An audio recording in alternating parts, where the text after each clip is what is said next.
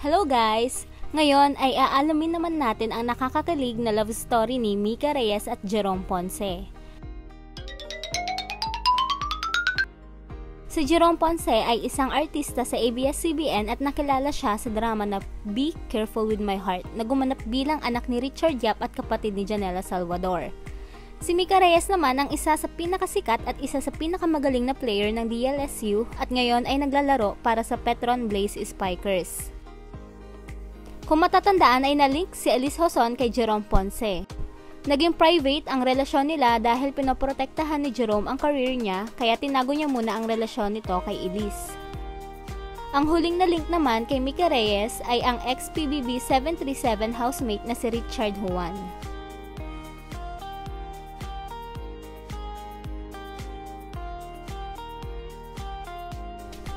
Kung babalikan natin noong UAAP Season 78, bandang April 2016, DLSU Lady Spikers ang naging kampyon para sa season na yon kaya sunod-sunod ang kanilang TV guestings.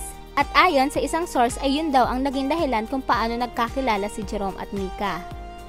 Nang mag-guest nga daw si Mika sa noontime show ng ABS-CBN na ASAP ay inintroduce daw si Mika kay Jerome ng common friend nila. Nung una nga daw ay ayaw ni Mika sa kanya at ganun din naman si Jerome.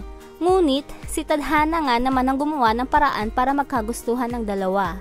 Nung una daw ay naging magkaibigan sila hanggang sa na-develop na nga ang nararamdaman nila para sa isa't isa.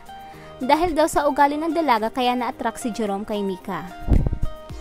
Taong April 2017 ay inamin ni Jerome Ponce na kasintahan na nga niya si Mika Reyes.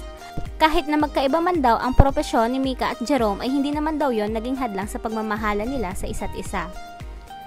Sa ngayon ay 3 years nang magkasintahan ng dalawa at going strong pa din ang kanilang relasyon dahil nang mag-guest si Jerome Ponce sa Tonight with Boy Abunda ay tinanong ni Tito Boy si Jerome kung si Mika Reyes na ba daw ang the one. Ang sagot naman ni Jerome ay yes, she's still the one. Inamin naman ni Jerome na nagkaproblema sila minsan ni Mika dahil hindi naman daw yon maiiwasan sa isang relasyon. Ngunit agad-agad naman nilang pinag-uusapan at inaayos anuman ang problemang hinaharap nila.